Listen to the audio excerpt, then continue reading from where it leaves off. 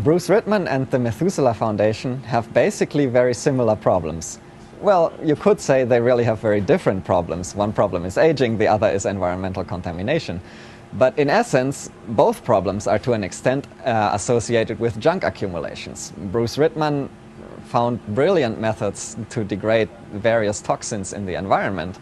And the Methuselah Foundation's new problem was to degrade various toxins in the body. So there we go, similarities, how to degrade toxins without inflicting collateral damage on the surroundings. So that's really what brought us together.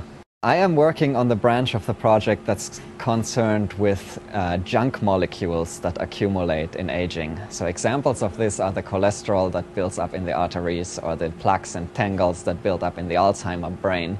So what I do is I try to discover naturally occurring enzymes which can break down these junk molecules that we can turn into sustainable therapies for these diseases. We found enzymes in all sorts of organisms. One of our enzymes is from soil bacteria, another one is from crocus flower, and a third one is from humans. So we find these enzymes everywhere. The body is a machine, right? And it runs on lots of energy, and sparks are flying, and things break over time. It's remarkable that we last as long as we do. But some damage still accumulates, like cholesterol building up in your arteries or mutations building up in your DNA. And it gets worse and worse over time. So if you want a sustainable fix for the diseases caused by this, you've got to go in and repair it.